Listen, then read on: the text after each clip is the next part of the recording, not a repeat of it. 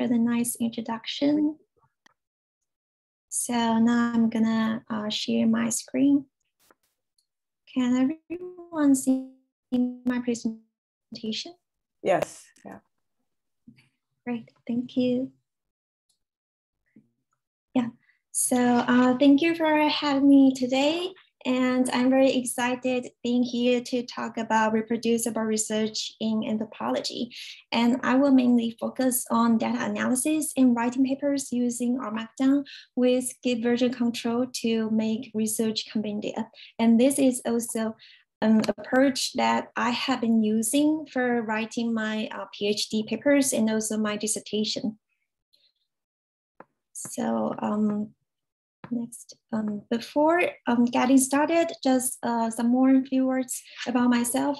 So I'm an archaeologist and I'm very interested in data science. I just recently graduated from the University of Washington, and I started to use R to do data analysis when I was in my second or third year of PhD. And then after a few years later, when I finished data collection, I decided to write my papers using R Markdown. And so I'm very interested in data science, and I also co-found the Anthro Data Science, which is a group consisting of anthropologists who use R for data analysis and share our skills through workshops. And if you're interested in, you can check the URL link over here. So for today's presentation, I will firstly briefly introduce reproducible research, why it is important. And then I will talk about best practices of writing papers using R Markdown compendia for publication with skip version control to manage our versions, and also talk a little about how do we share our works through preprint services. So what is reproducible research? So a reproducible research, that means we make our analytical process transparent for everyone. And it's part of an open science approach that stresses free public availability of research data, methods, and publications. That means, so the three elements is open data, open methods, and open access. And among those practices, open methods are the key to improving our research reproducibility. So why it is important? Because when we take this approach to make our work reproducible, then also means we keep track of how we generate our results. Because we write down the codes and everyone can easily see the step how we do the data analysis, and also enables others to examine our research process. So in the long run, it will enhance research transparency and credibility, and also increase collaborations between researchers. And also another advantage is it improves equity in participation in research, because we make our data and codes openly available to everyone. So anyone who is involved in this research or even outside our projects, they can easily access to it. So here is some concept of reproducible research. So in this diagram, you can see its reproducibility spectrum. So on the left-hand side is a conventional way of doing research. That means we only provide tests in our final outputs. So in this kind of publication, because there is only text, it's very hard to know how people generate their results. So in order to get our work reproducible, there are a couple ways we can do it. First, in addition to text, we can include data. And also we can include the code that we use to do data analysis, and with version control, how we manage our versions when we make any changes. And in this presentation, I will talk more about Git and GitHub. That is the way I have been using to keep track my changes and also collaborate with my co-authors. So once you include test, data, code all together in one single document, then you make your work reproducible. And also another important thing is after you publish your paper, you can upload your preprint to preprint services. And it will be ideal if you can put a link in your papers to indicate where other people can find your code and also make your code licensed. So this is a concept how we go from 0% reproducibility to 100% reproducibility by including text, data, and code all together in one single document. So in this presentation, I will talk about the best practices using R Markdown compendium for paper writing. So what does a research compendium mean? It means we include the three important elements that I just talked about. It's text, data, and code all in one single document. And also in this research compendium, we do data analysis and we generate plots. We can also save those plots into a folder. So it will be very easy for me, like for us to put those figures into your R Markdown file. And also you can use Git and GitHub for checking your changes and also communicate and collaborate with your co-authors. And finally, after you finish your manuscript, you can make your papers upload to online preprint services and share it with the public. So now I'm going to talk more about reproducible research using R Markdown. So R Markdown, if you are familiar with R, maybe you have heard of it already. So R Markdown is a popular tool for reproducible research. It is a format for writing reproducible dynamic reports with R. And dynamic documents can be continuously updated. So after you finish your writing, you can render it into some other types of files, such as Word documents or PDF or so on. And after you render it, you can see some outputs will be generated from your code. So for example, this is how it looks like in your R Markdown. You have text and you have a code for your data analysis or data visualization. And after you knit it, you render it, and all of those words and the code will be converted into this format with plain text and the figure embedded into your documents.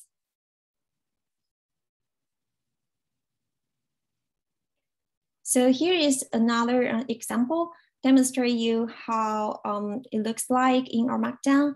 So R Markdown combines plain text and embedded code chunks. So here you can see the left-hand side is R Markdown file, and you can use hashes to indicate headings. The numbers of hashes in front of the word will determine the labels of the heading. And after the heading, you put your text over here, and you can also see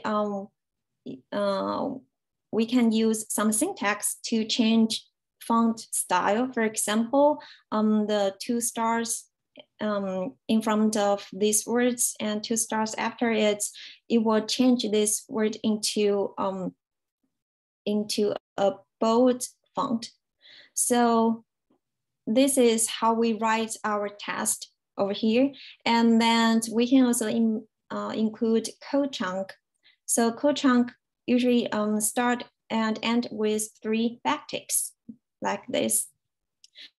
And you can see after 3 backticks, we will put a curly brackets.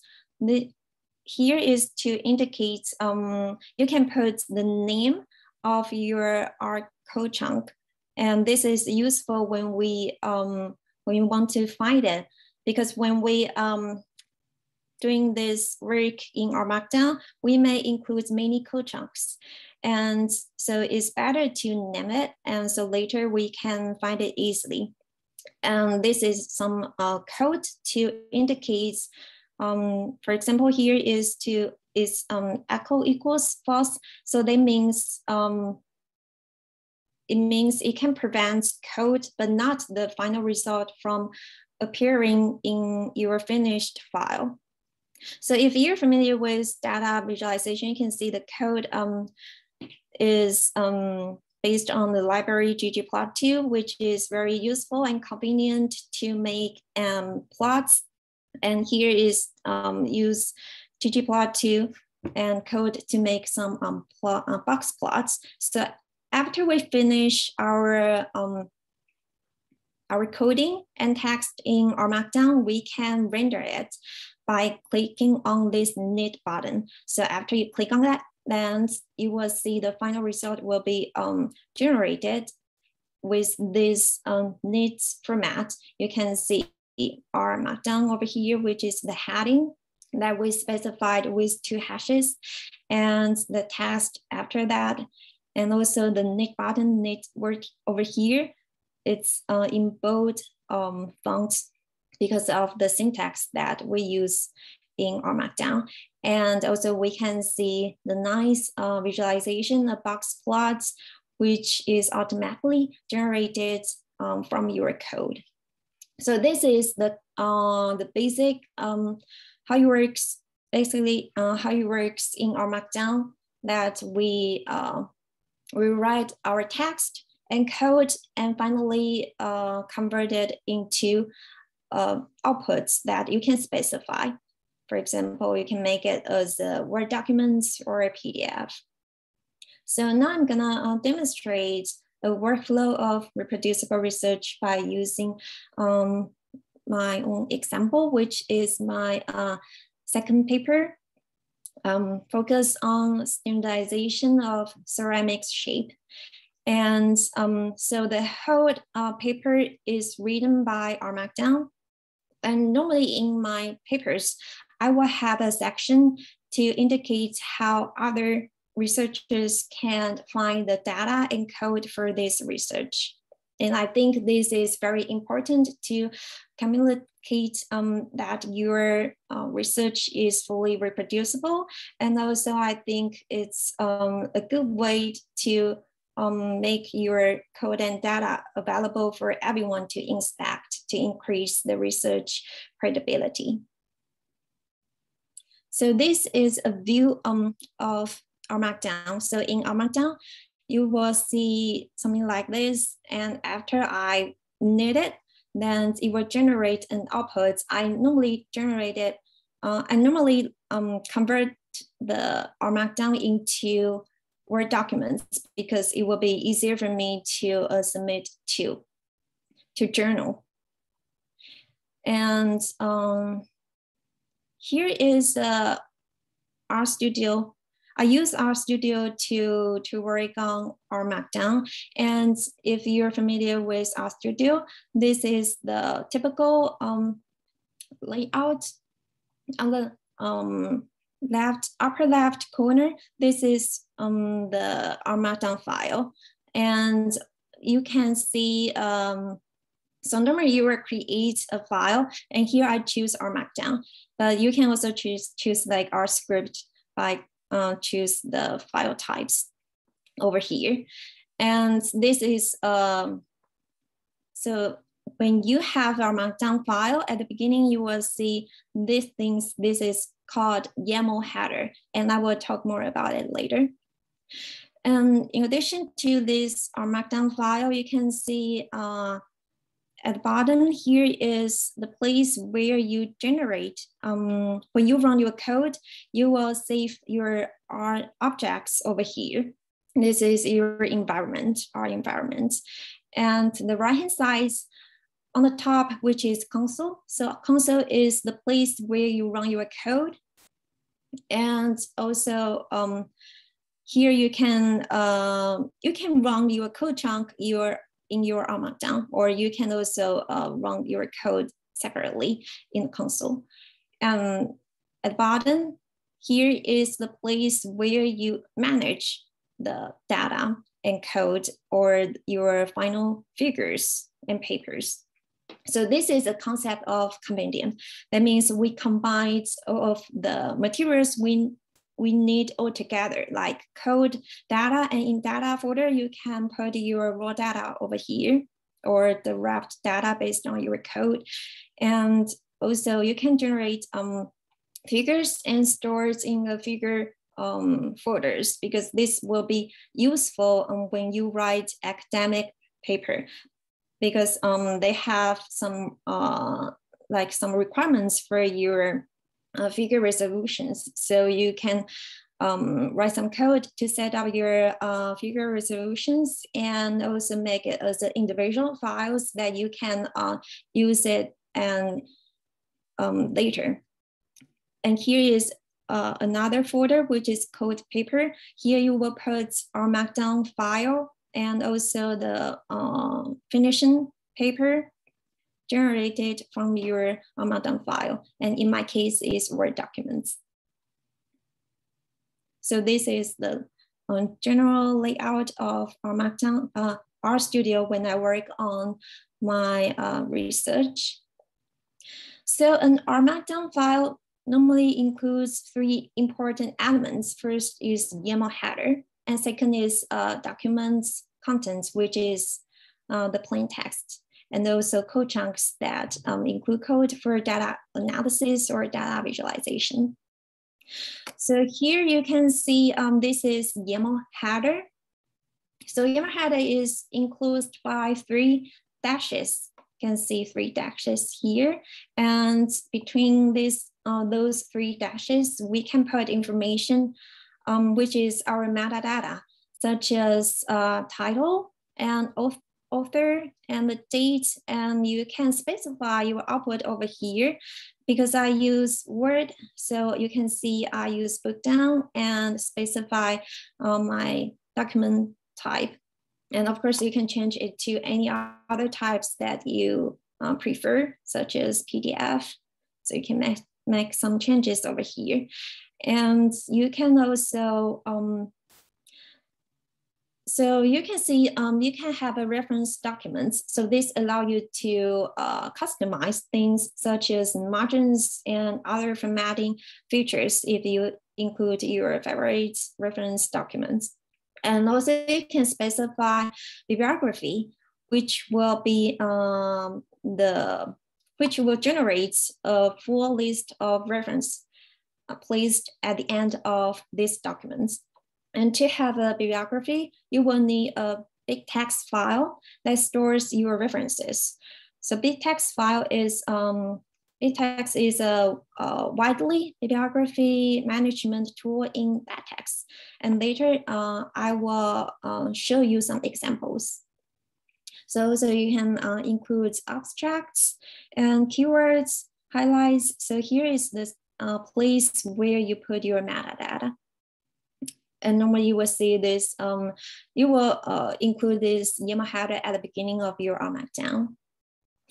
So the next thing is, so here I will talk more about how to combine plain text and code chunk using my example. So as I mentioned before, you will use a hash to indicate your subheading. And after subheading, here is your plain text. And you can also see this symbol. So here, the green text over here, here is a note, and this note won't show up in your final outputs, just for you to make some note about your progress or about some information about these paragraphs. So here you can see I put test, and I also have code chunk, this is a code chunk to make a PCA, principal component analysis by plot. And here you can see the R code chunk also includes the caption for the figures. So the caption will, you can see, will start with this word fig doc cap equals, and here put your captions you like over here. So because in these projects, I use a different way to, I create R scripts to run my R code and then save the figures in another, in that R script file. And then in this R Markdown, I just read the figures into R Markdown. So after I finish the writing and embed the R code chunks, then I click on it, then you can see the final output is generated over here with the headings, results, and the text, and also the figures that I code into the R Markdown, and the captions over here.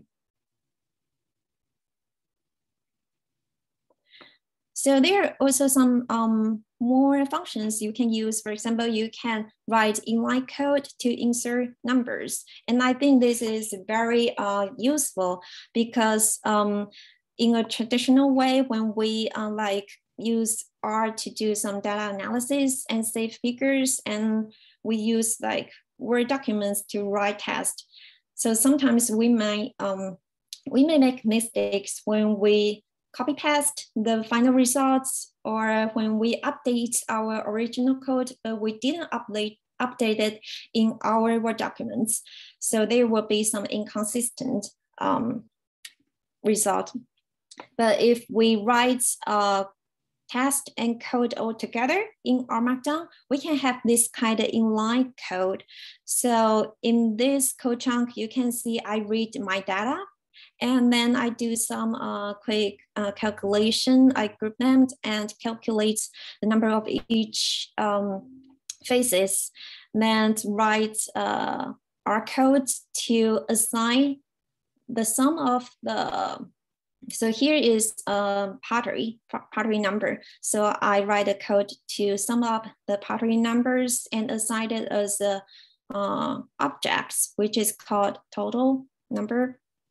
And after I finish the coding, later you can see this is the test where I include the inline codes.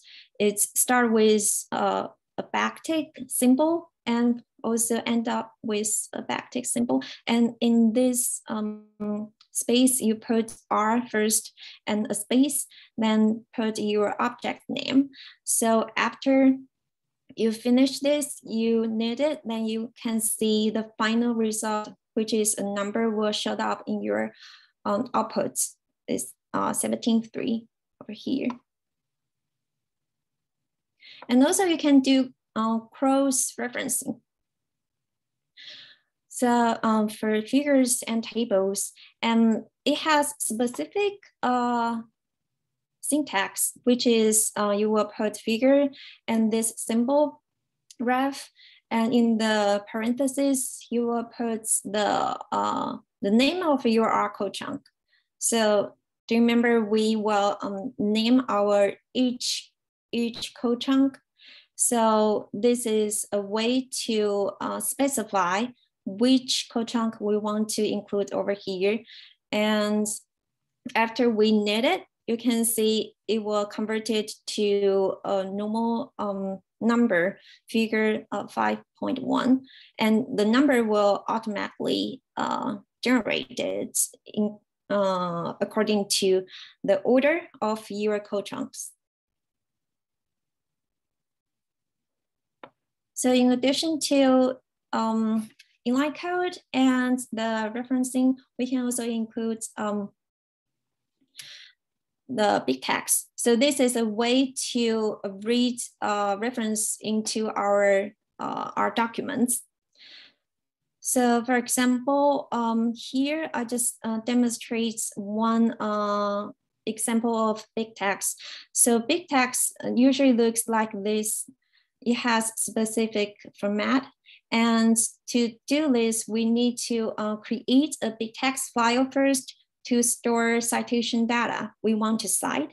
And a citation entry in big text format looks like this. And when we want to cite it, we will insert the big text key for the reference in the documents. So for example, the reference key over here is Marwick 2018. So this is the key. And in our text, in R Markdown, we will have brackets and then put the key with @ symbol in front of it. So in this way, R Markdown will recognize it as a inline citation. So when the document is converted to its final output format, you can see the big text keys are replaced by a neat formatted citation like this. And also at the end of your documents, you will have a reference list with this citation. So now I'm gonna talk about version control and research sharing using data repositories. So Git and GitHub is some system that I have been using for my PhD paper writings and also my dissertation. Git is a version control system that lets you manage and keep track your source code history and changes. And GitHub is a cloud-based hosting service that lets you manage Git repository. And if you have open source projects that use Git, then GitHub is designed to help you better manage them. And here shows you the whole picture. How do we upload, how do we save our changes and upload our changes to a remote server, GitHub. And first you have to install Git in your R projects in your computer and also make a GitHub repository, then link your R projects to the existing GitHub repository. Once you have done this, you want to, every time when you work on your R Markdown, you want to save your changes, you can make an action which is called commit. So that means you record all of your local changes into the Git database in your local machine, your computer. Then next thing is push it. So push means you upload your changes to a remote server. And in our case here is GitHub.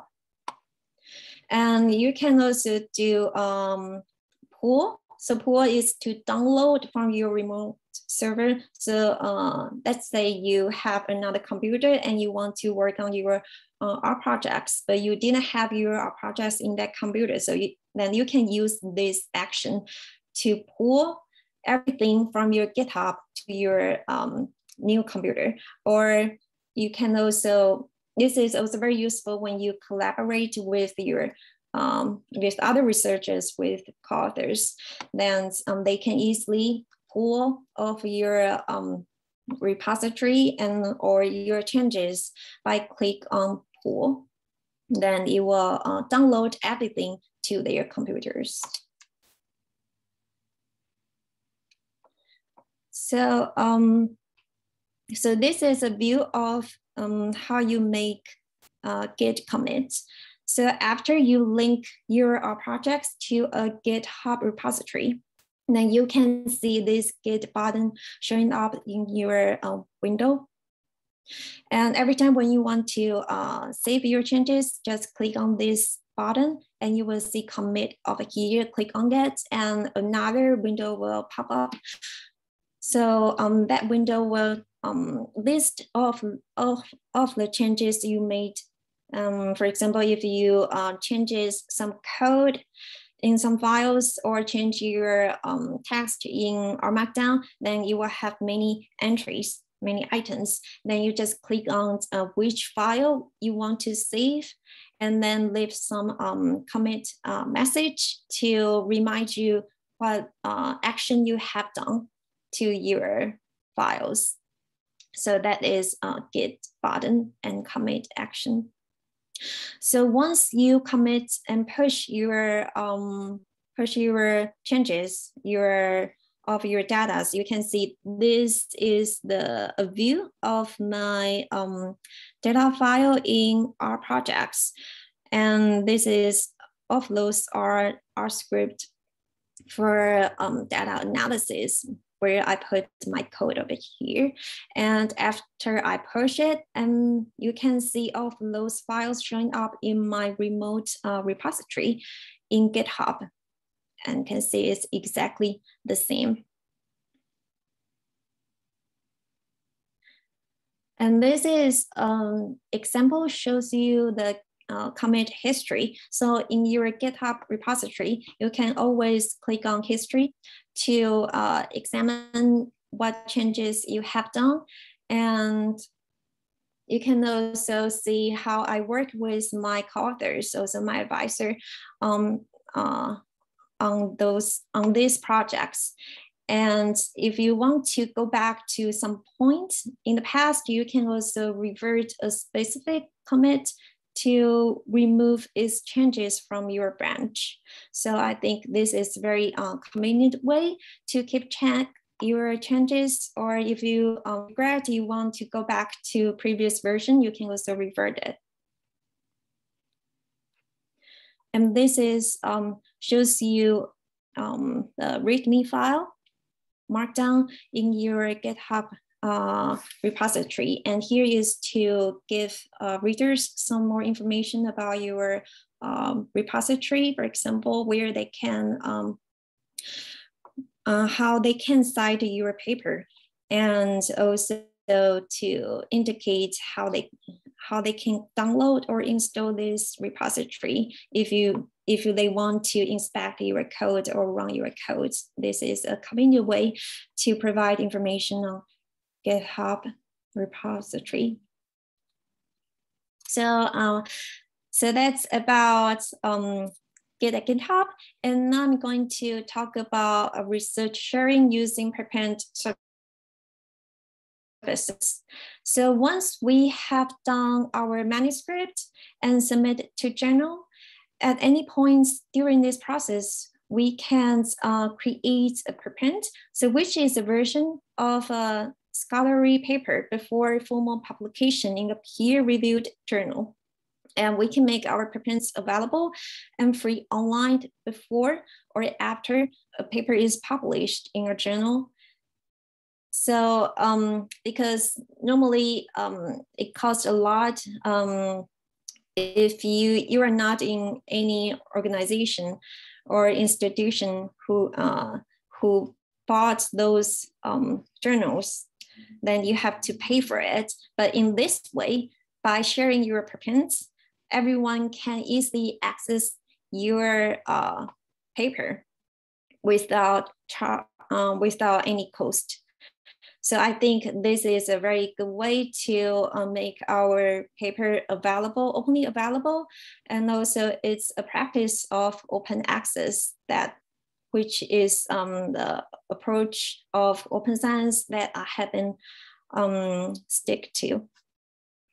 And so there are some preprint, online preprint repositories that we can choose. So for example, OSF and Social Archive. So OSF is a repository and preprint service provided by Center for Open Science, which is a non-profit technology organization. And OSF preprints are designed for any researchers in any field to share their work.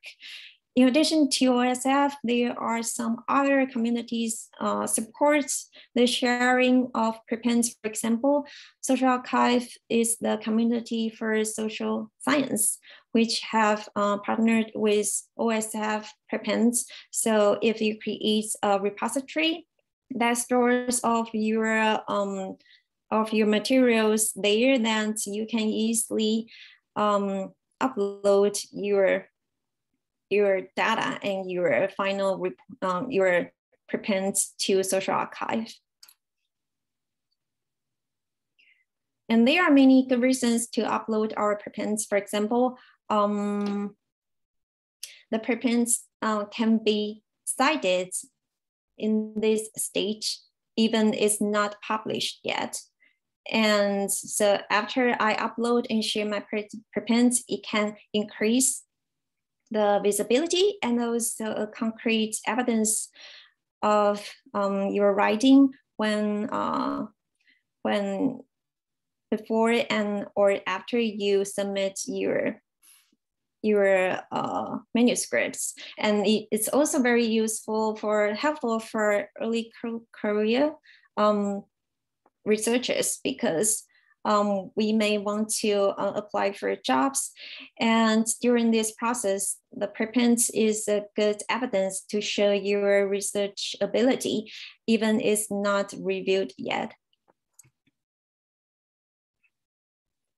So in today's presentation, I covers of those elements about how to make our work reproducible and how to make R Markdown repository for paper writing and research sharing.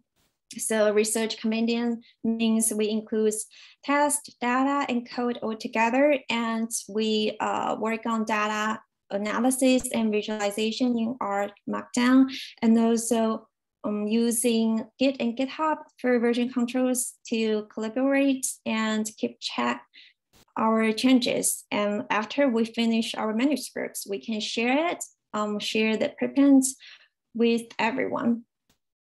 So just a quick summary of the points that I have been mentioned. So first is reproducible research. And once we conduct the practice of reproducible research, then we can enhance our research credibility and also science progress by sharing analytical processes.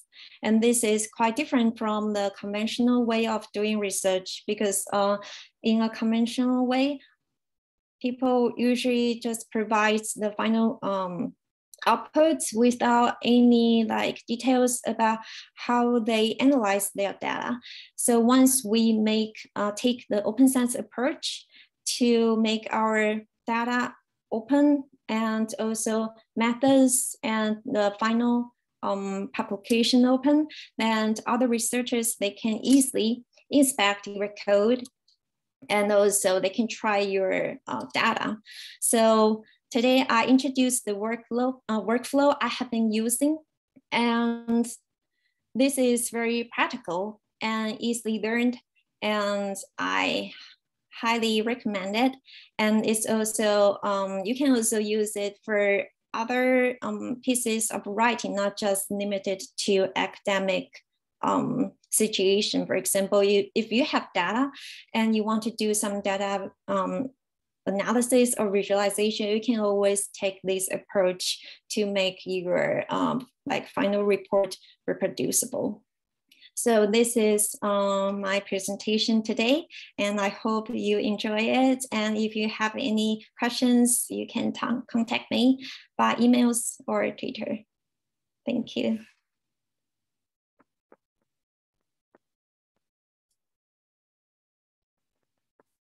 Wonderful. Wonderful. Absolutely wonderful. So shall we open for some questions? Would anybody like to ask something that maybe they're struggling with, or something that maybe that wasn't clear?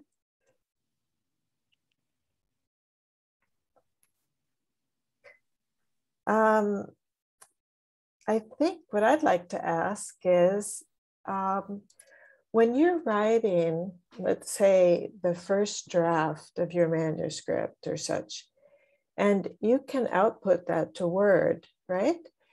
And then when you share that with your supervisor, for example, who has corrections and suggestions, you know, in Word, you can accept those changes, but how do you do that in R Markdown? Do you have to manually go back into your R Markdown document and make those changes by hand? Okay, so there are a couple ways you can do this. So if, for example, if my co-authors, they made changes directly in R Markdown in their computer, then after that, they can commit their changes and push it to GitHub. Then what I have to do is just download it from GitHub. So I will open my R Studio and open my R Markdown and then click on pool. So like this. Okay. Yeah, pool, and then you will automatically download every changes and yeah, replace my files. Okay, so in my computers. So sometimes you don't have conflicts when you use Git and GitHub. So for example, if both of you, like you and your co-author, all added one on the same documents, for example, on the same line of code, and like they made some changes, you also made some changes, and once if they upload their changes and later you want to pull it or you want to save it into your computer, then you will see a conflict message because your R Markdown, your local computer, it cannot identify which changes you want to save. So in that situation, you need to fix the conflicts, and you can easily download it. You can easily make it in your R Markdown file when you click on the Git button, and it will show you the conflicts. Then you can just solve it over there. Right. Okay. Yeah, so yeah. That makes sense. But then, usually like in the old way, you might want to discuss those changes with your colleague or your supervisor. And and so if you pull their changes, then you didn't get a chance to discuss it. It already overwrites. Maybe maybe you don't agree with their change, right? Yeah, but you can still change it if you don't agree with it. Yeah. Of course, when you click on pull, that means you just download everything to your local computer that will overwrite your current file. So if you feel you don't like it, you can also change it later. Okay. Yeah. Great. So normally we will have discussion before making any substantial changes. Yeah. Good. Okay. So I was just looking at the chat. So Eva says that for collaboration, there's also a trackdown package that allows to edit text only of an RMD document, and it uses Google Docs. So that's interesting. I hadn't heard of that before. Then Miriam asks, you had no problem later with the journals, or it depends on the journal? And also, how does it work with the page inline numbers? Okay. So I mean after I upload my preprints. So I think there is no problem with the journals, because I think it's the right of authors that you can always save your preprints at any stage of your writing process, like before submitting to the journals, or after that, you can always update your preprints. So the difference is, so your preprints, you don't have this kind of publisher formatting.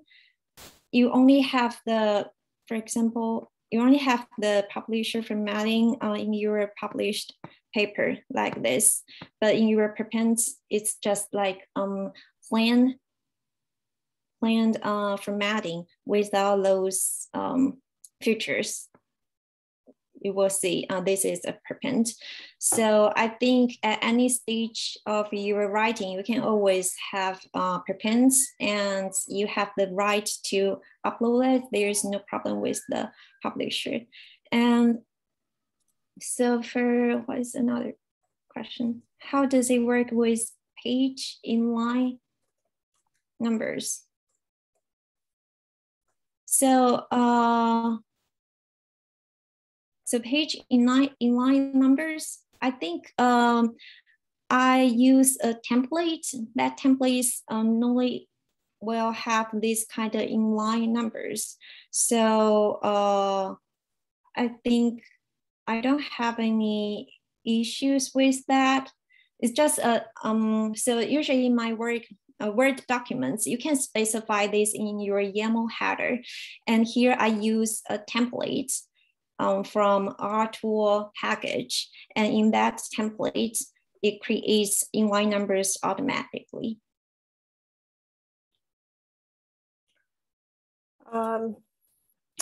Okay, so when you have, I was looking at this template, for example, you show the CLS file for the Journal of Archaeological Science.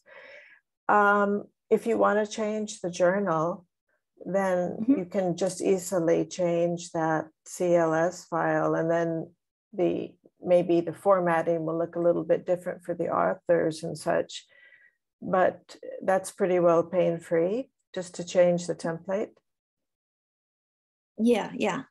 You can specify your template. Yes. Right. Okay. So Nicholas asks about where can he find the CLS files? And you know, files. CSL file, I mean.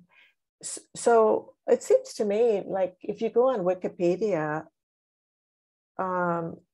then they give you a link to GitHub, and there's a huge collection of CSL files on GitHub where people have, you know, contributed to the community by writing these templates and uploading them. Okay, great. So let's see. Don't be shy, everyone, if there's something else that you think of. So one question I have is the R compendium. I thought that was itself like a container, or that it was Ben had written, right, with a colleague, or so do you first need to create the container and then start your project inside? Yeah, I think firstly you will create R projects. So the R projects is where you can, it has everything there. You can create your R Markdown, R script, and also you can create folders to store your data, code, figures, or even like Word documents over there. So what you need to do is create R projects and then just follow it. But in my case, what I do is to use R tool package. So R tools will help you to automatically like create R projects with those elements, which is designed for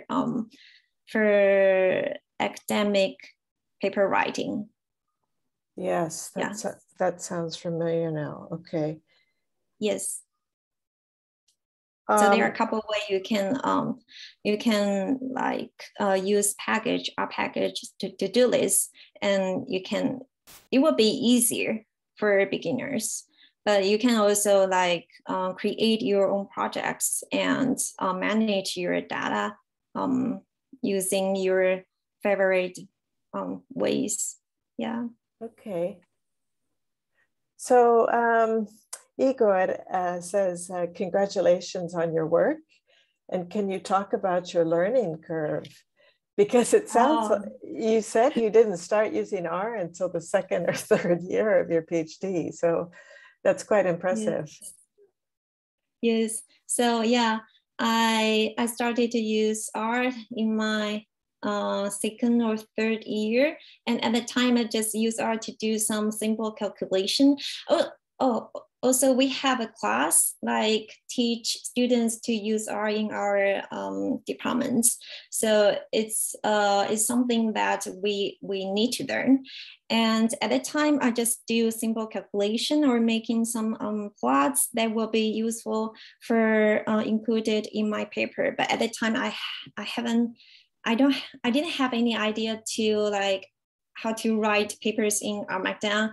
And then my advisor then suggested me to start to think about that and write everything in R Markdown. So I would say my learning curve, I think if it's just a stage of use R to do calculation or data analysis or data visualization, it's okay. It's not that hard.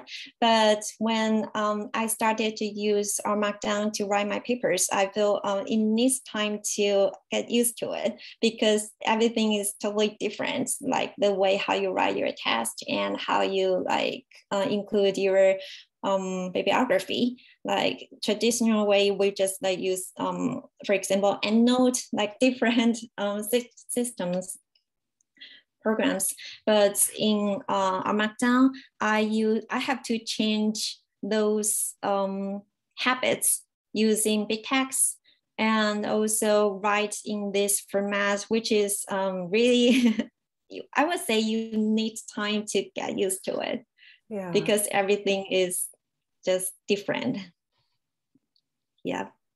Yeah. But I will highly recommend it because I feel it saves me a lot of time to manage or organize the data and code because of those things I can put it all together and all the research materials related to these projects, they just like in a single container. Yeah. Our projects. And yeah, every time when I need to update anything, I just go to the projects and update it.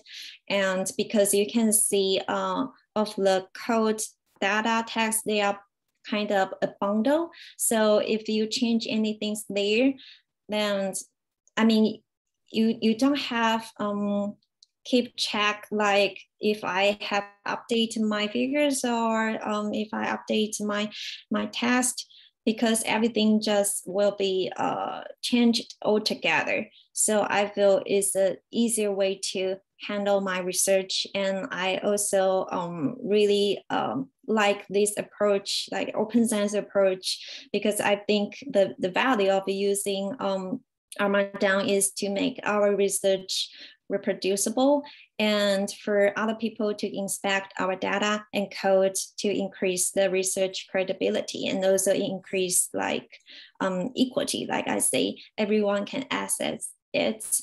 They don't have to pay for it. Yeah, so I just like this approach. Yeah, and I also think that it also opens the door to, people considering that, social sciences also can have a very high level of skill with data analysis, so that's very exciting. Yeah, right. Okay, so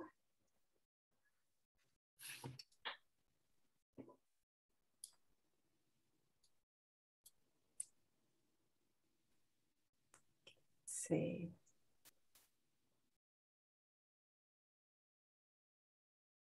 I think maybe one last comment maybe we didn't touch on was that how wonderful it is with R Markdown that you can take your R Markdown file and then convert it to a presentation, right? Oh, so yeah. you're saving time that way.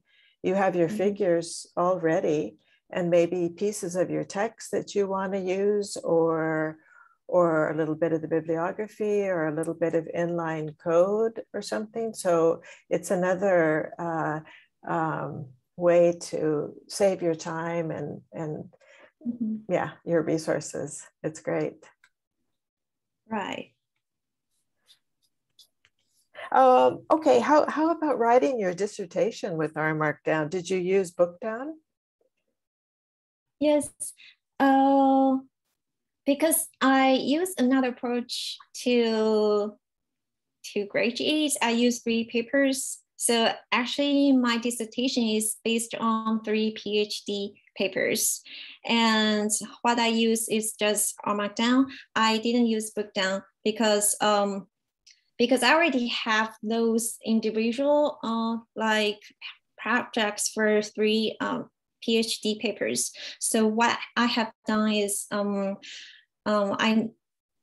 I think for my dissertation, I still need to write the introduction and conclusion section.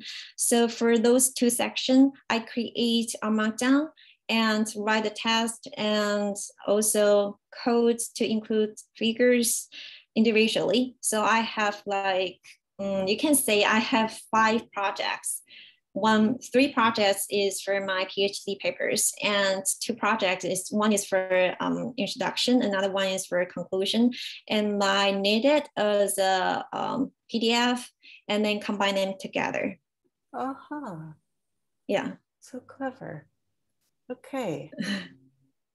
Yeah, because I think that would be a whole nother learning curve to have to try to do that with Bookdown. But yeah, it will be quite complicated when you have many chapters. Okay, good.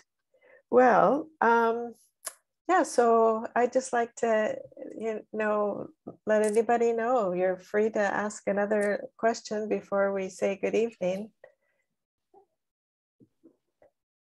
And I know I look forward to following your work and seeing what new things you do in the field of anthropology.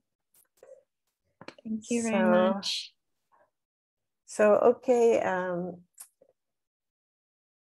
then thank you very much for sharing your time and your skill and your experience. And it's been a pleasure. Very inspiring, says Leslie, and that's true. So thank you and good night. And I will send you the recording. Yeah, I'll stop recording now.